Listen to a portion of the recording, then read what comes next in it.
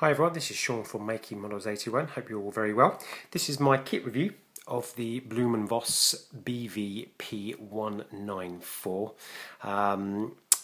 Brought the kit because, as I mentioned in my previous video, that it's a really unusual design. I know the predecessor to this was just a single engine, prop engine, but this version has some sort of jet propulsion with it as well. So yeah, that's the only reason I bought the kit. And upon getting the kit, really surprised at how well the detail is for it. So let's start with the instructions. A4 size booklet with regards to safety instructions and how to make models, which is handy, I guess. Paint chart.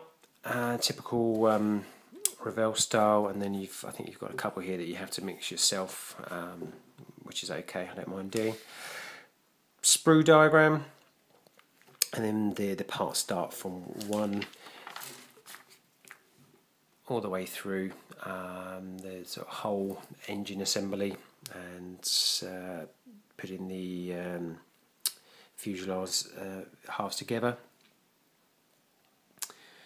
So straightforward instructions. I like Revell, they give you the option to either do bomb bay doors open or cut yourself, and again versions of having the wheels retracted or in a landing position. And again, so 22 steps in all, so not a huge kit. You've got the first paint scheme, so 2 paint schemes in total. I think I'll go with the camo version.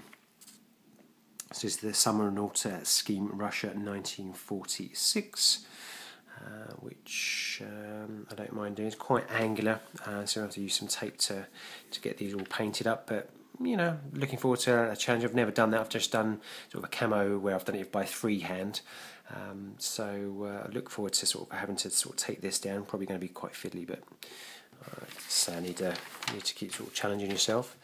And this camo, I think, is the Finno 1946 scheme, which again doesn't look too bad at all. So straightforward instructions for Revell kits. Decals, nice and crisp, good register. So I look forward to these. Yeah, lots of little pieces. If you look down here, let's get that in focus, might help. There we are, it's better. Obviously you've got lots of fine detail on here.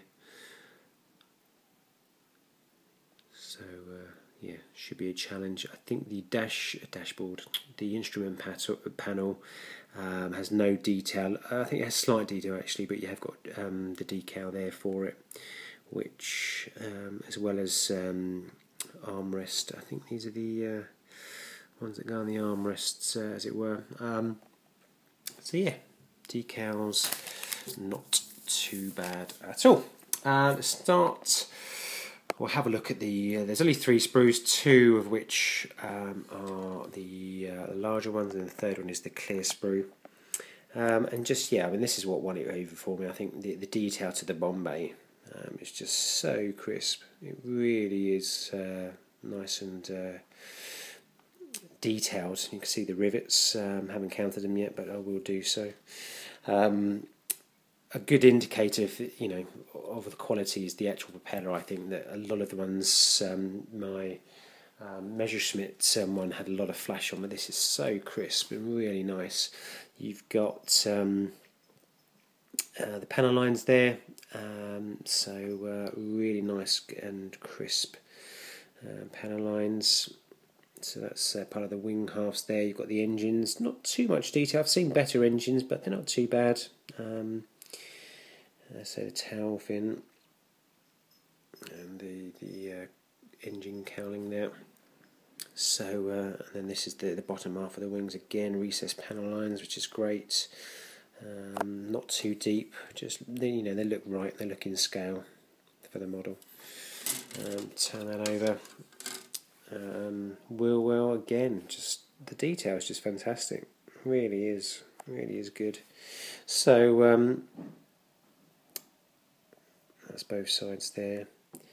1997 is the date on the kit. I like it because it comes with it's even protected the bits of the engine there, so really good.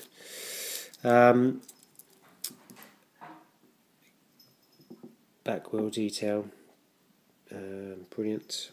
So if we go on to the other large sprue, no pilot with this kit, which is a shame. So I either see if I can scrounge a pilot from another kit or have it on the ground with Bombay doors. I don't really want to have the Bombay doors open on this kit. The chair, again, if I just get it focused there, limited here. I think I'll take all the seat belts off and scratch build those.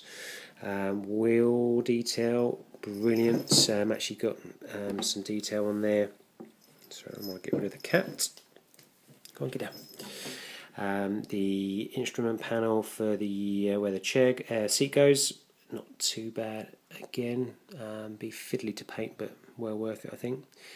Details on the Bombay doors. That's number one. And then you've got the bombs themselves there, which are in halves. So again, not too bad.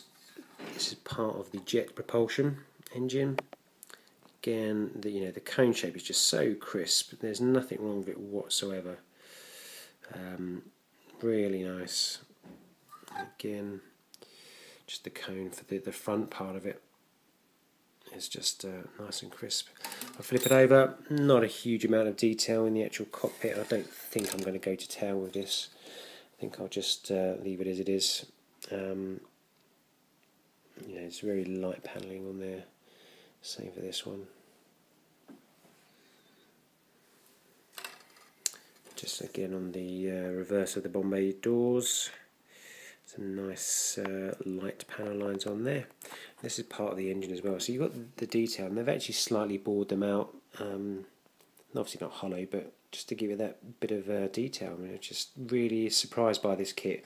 I say the year before with my Messerschmitt, the difference is just so vast, and then there the instrument panels. And I think you've actually got dials on there, which again is just brilliant. So, yep, that's the sprue there, and then finally just the cockpit detail. Again, really crisp. I think there's at least slight distortion, and that just comes from the bend of the glass. I don't think it's actually causing any magnification. It's nice and thin. So you've got two halves, so you can have it open or closed. Well, sorry, the pictures on the side of the box, if I just have a look here. So I'll move my finger.